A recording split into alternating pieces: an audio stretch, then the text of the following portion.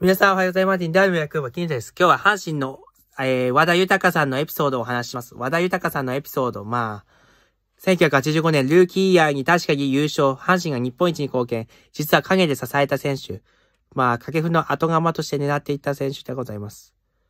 まさにバース、掛布、岡田がいた時代です。セカンドには岡田彰信さんがいましたね、当時。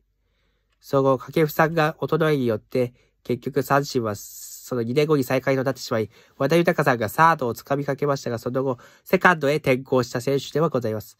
そのエピソードとしては、セカンドとしては本当に守備は華麗でさばきがいい。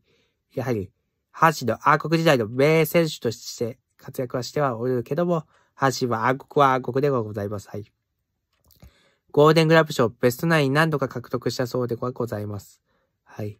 さあ、和田豊さんは機動力であるバッターとして1、2番両方使ってますね。足が速く、盗塁も何度か記録しておりますね。はい。足の速さはまさにいい打点。確かに、ノムさんの時代までプレーしました。2001年まで。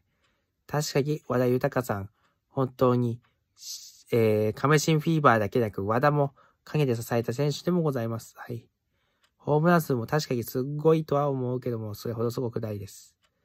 その後、東証星野選手を入れ替えるもとで引退。和田豊さんはその、岡田彰信監督のもと、打撃コーチを務めたそうです。そこ2012年、阪神の監督についに就任。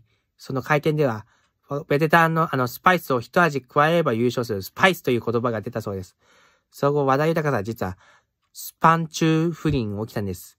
チュッチュチュって言ったね、松田聖子さんのそっくりさん、本物だろう。いや、偽物ですね。